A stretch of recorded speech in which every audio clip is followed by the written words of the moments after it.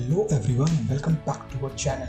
Today we bring you the latest updates from the India's defense sector, from new aerospace partnership to significant budget allocations, advanced fighter jets and successful space tests. We have got it all covered, so let's begin. The Indian government will collaborate with the private sector to develop small modular reactors, allocating 1 trillion rupees for research and development to increase nuclear power share in India's energy mix. External Affairs Minister S. Jaishankar extended greetings to Egypt on its National Day, highlighting the deep strategic partnership between India and Egypt. Goa Shipyard Limited successfully launched INS Tripod, the first indigenously constructed P1135.6 frigate, in a significant milestone for India's defense sector. The launch, attended by notable dignitaries, marks a major step towards achieving Atmanirbhar Bharat in defense production. Slovakia celebrated the arrival of the first 2 of 14 new F-16 jets from the US, enhancing its defense capabilities among regional tensions and replacing outdated Soviet-era aircraft.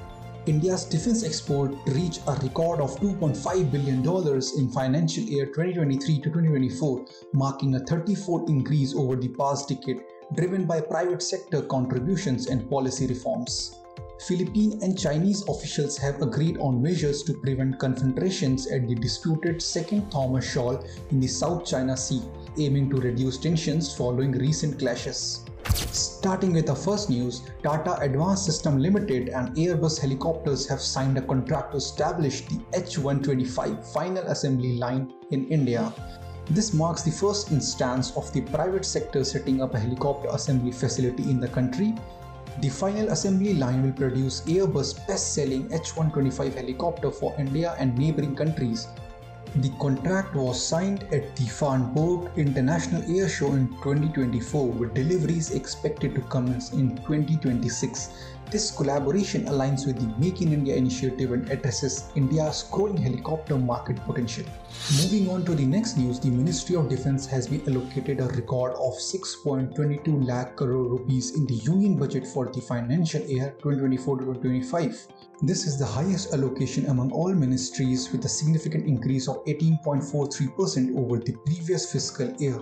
The budget aims to promote self-reliance in defense technology and manufacturing while equipping the armed forces with modern weapons and platforms. Notably, Rs 1.72 lakh crore has been allocated for capital expenditure, with a substantial portion earmarked for procurement through domestic industries. Next, we have news about India's advanced medium combat aircraft, which will be powered by custom-designed 110 kN thrust class engines. These engines are being developed by the Gas Turbine Research Establishment under DRDO, tailored to meet India's unique operational environment requirements. The Advanced Medium Combat Aircraft Mk1 variant will initially use the General Electric 414 engine, while the more advanced Mk2 variant will feature the custom-designed 110 kN engine. The AMCA program represents a significant stride in India's indigenous defense capabilities, aiming to develop a fifth-generation fighter with advanced stealth features and super cruise capabilities. In our next update, India has finalized plans to upgrade its Sukhoi 30 MKI fighter jets. The Ministry of Defence has prepared a draft note for approval by the Prime Minister-led Cabinet Committee on Security. The comprehensive upgrade for 84 Sukhoi jets is estimated to cost around 63,000 crores. The upgraded Super Sukhoi will feature manned-unmanned teaming capability and advancing indigenous technologies, enhancing their mission's effectiveness. The Indian Air Force aims to keep these upgraded jets in service until 2055. Lastly, the Indian Space Research Organization has successfully conducted the second experimental flight of its air-breathing propulsion technology. The propulsion system was tested on RH-560 sounding rocket launched from Satish Dhawan Space Center, Sriharikota. This flight test is crucial for the next phase of development of air-breathing propulsion systems.